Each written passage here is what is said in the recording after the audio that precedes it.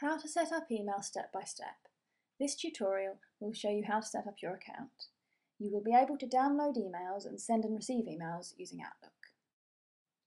Before you begin, you may wish to download our PDF guide. All the information you will need to hand is listed and explained on one page.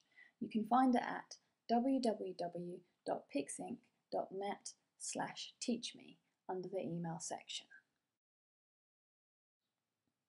When you are ready, open Outlook and find the File tab at the top of the page. Click it and find the Info tab on the left-hand side. Click the Info tab to view account information. Under that heading you will find an Add Account button with a green plus sign. Click it to begin. In the window that appears, you do not want to select Auto Account Setup. You will need to select the option to manually configure your server settings. Then, in the text field provided, please enter your name. This is the name that you want to appear on any emails that you send.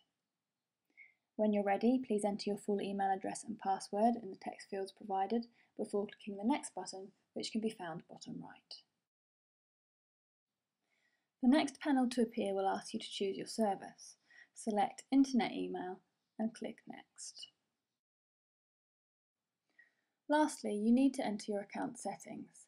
Under User Information, enter your name and your full email address. Under Server Information, select POP3 for your account type unless your provider has said otherwise. For incoming mail server, enter mail.yourdomainname.co.uk or .com depending on what you've got. That's mail.yourdomainname. For example, our domain name is pixinc.net, so we would enter mail.pixinc.net. For outgoing mail server, you will need to enter the details specific to your broadband provider.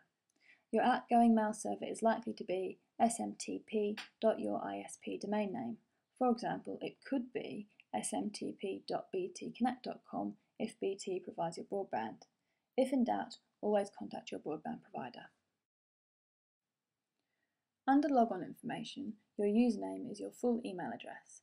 For example, yourname@yourdomainname.com. It is important to include the part after the @ sign as well as the first part. Enter your password and leave the secure password authentication blank for the time being. On the right-hand side, you will see you have the option to test your account settings. Select the tick box provided. Under that, there is the heading Deliver New Messages to.